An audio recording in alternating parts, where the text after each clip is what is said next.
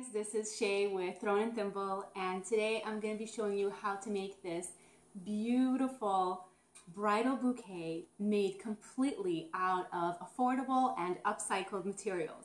So stay tuned and I'll show you how to make it. The first thing we are going to do is to create the general shape of our bouquet. So we're going to basically create the head of the bouquet and then a handle for us to hold on to.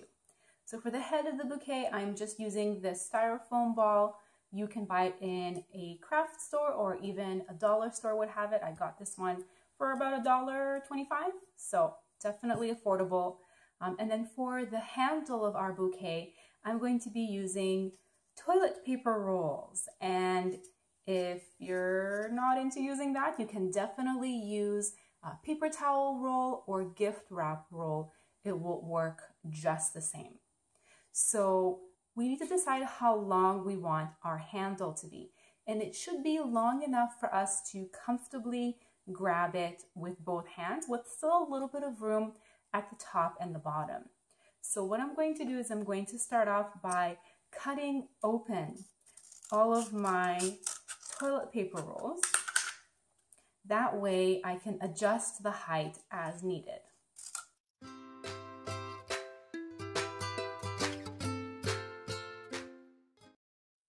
So now that they're all cut out, what I'm going to do is I'm going to line up two of them so that they overlap a little bit. And I think that that should probably be the right length for my bouquet handle. So what I'm going to be doing is gluing these two together at the seams so that they create one giant toilet paper roll that I'm going to be using for the handle of my bouquet.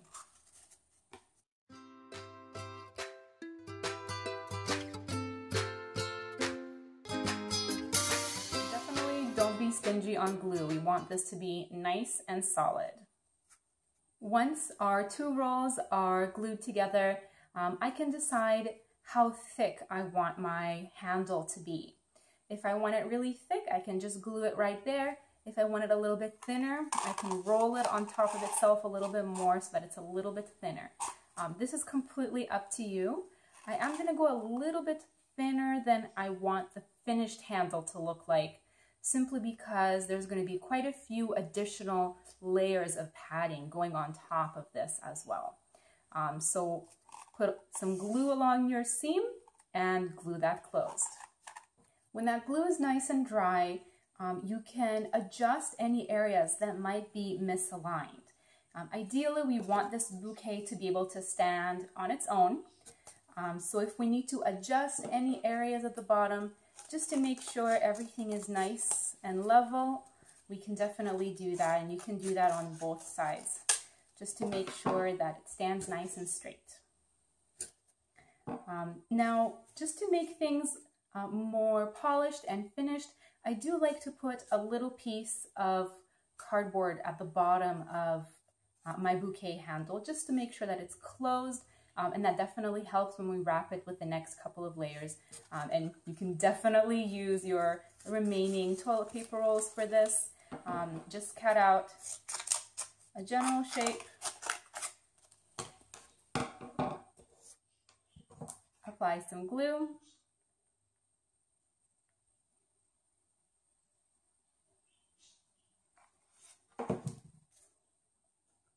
and glue it down, and you can trim around that base once the glue is nice and dry. So our next step is connecting our handle to the head of the bouquet. And there's not really an easy way to do that. What I like to do is to just kind of score the area that I want it to go into so that it leaves a mark, and then use my scissors to kind of make that hole a little bit bigger. Sorry for the noise. I know styrofoam noise is just the worst. And once you have that area a little bit more defined there, to the point where that base can slide in there a little bit more, then we can go ahead and add our hot glue. And in some cases, hot glue does melt styrofoam a little bit. So that will definitely help to meld those two pieces together to really create a secure connection so that it's on there, just making sure it's nice and straight. I don't want things to get lopsided, and we wait for it to cool down. So once that glue is nice and cooled down and hardened, the next step is that we're going to be wrapping our bouquet handle using felt. And the reason why we use felt is because it is a thicker material. So it does help to smooth over any of our seams to really create a nice, smooth finish on our handle. There's going to be a couple more layers on top. So it doesn't matter too much the color of your felt. I picked blue just because that's what I had in my stash. But you can definitely pick white or cream, whatever goes with your bouquet colors. So you can see here that I'm just using a scrap of felt just because that's what I had in my stash. You're not going to need a whole sheet of felt for this, but again, felt is a very inexpensive material. You can get a whole sheet for about 30 cents from the craft store or the dollar store. So definitely a very inexpensive and affordable material for this particular craft. And what we're going to be doing is just hot gluing it all the way around, making sure that we are working in sections. That way we can make sure that everything is straight and lined up, adding more glue as we go along, and making sure that we're covering everything nice and evenly and smoothing over all of those seamed areas. Once we're all wrapped up, including the bottom, make sure to finish that off nicely. The next step for us is to wrap it up with ribbon. And this is where you can really use any color of ribbon that goes either with your dress or that ties into your color theme with the rest of the wedding. For today's purposes, I'm just using white because that pretty much goes with everything.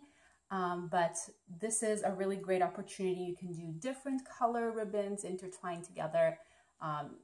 Possibilities are endless. It really depends on what your style is. And we're just going to start by gluing it off to one end and spiraling it all the way to the bottom.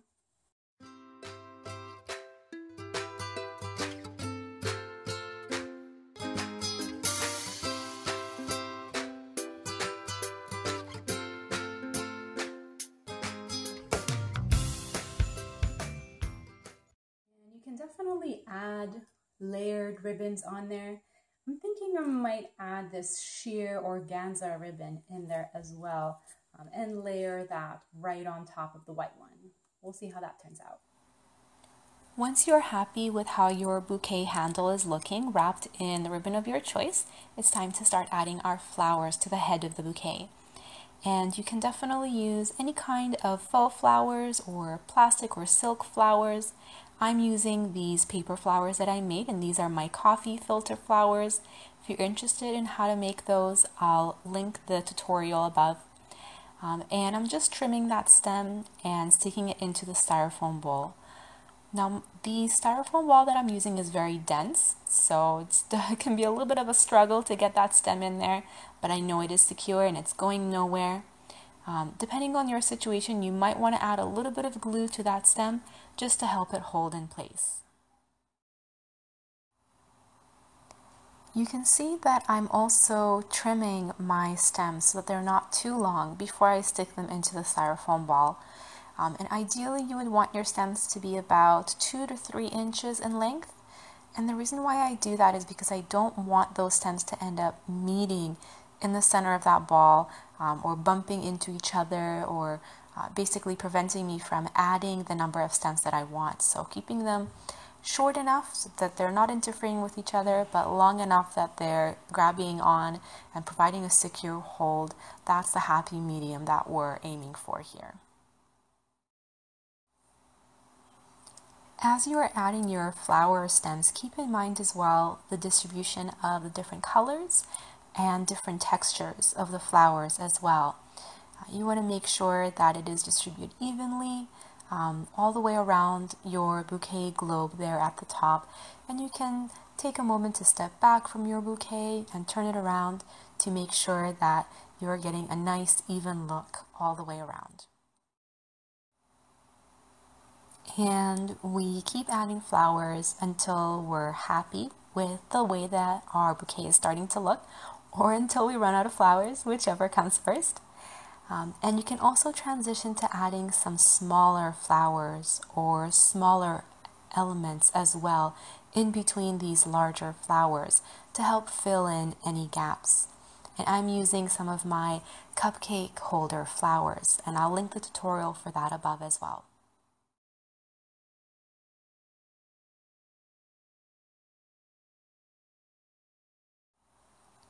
For this bouquet, I've added quite a few other elements like my ribbon roses, some foliage leaves, some plastic leaves as well from the dollar store, some feathers. You can really have a lot of fun with this.